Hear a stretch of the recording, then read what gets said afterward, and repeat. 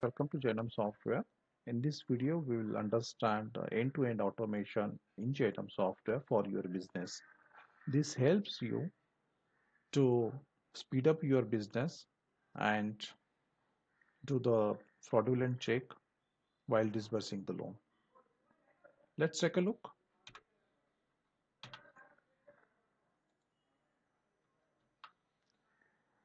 So end-to-end automation in Jainam Software is achieved with a lot of integrations with different systems and a lot of checks and balances. So the customer journey starts from the need of the loan.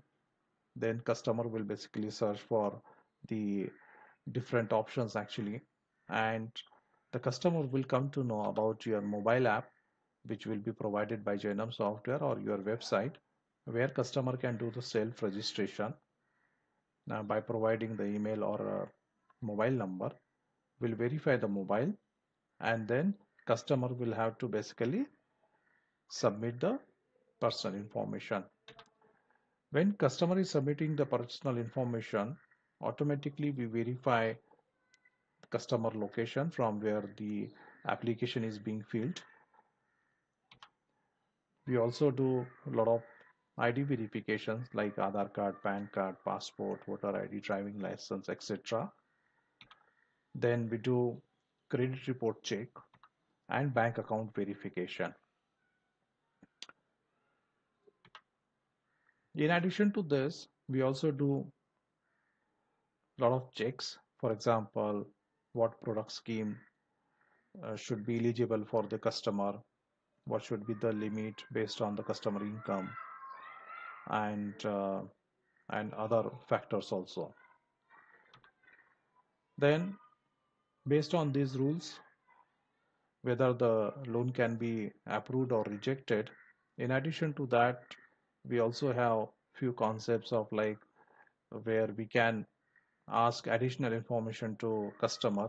So email or SMS will be sent, and then customer will log into your mobile app and provide the further details. So this process is also automatic, so no need to have any manual intervention or communication with the customer. Let's say you have approved the loan. The next step is basically that signing the e-mandate. Customer will You will generate the link. I mean, the software will generate the link, will send message to customer. Customer will sign the e-mandate using UPI, net banking, or debit card. And once it is active, so borrower's bank will approve the e-mandate, and in Jainam software in your mobile app, it will be shown as active, and then you can do the payout. So payout like transferring from your account to borrower's account. Once that is done, the jobs are scheduled in Jainam software in such a way that every uh, uh, the before 5 days and before 2 days of the uh, actual due date of the installment, the job will be triggered and the notification will be sent to customer to make sure to keep the balance in the bank account for automatic transfer.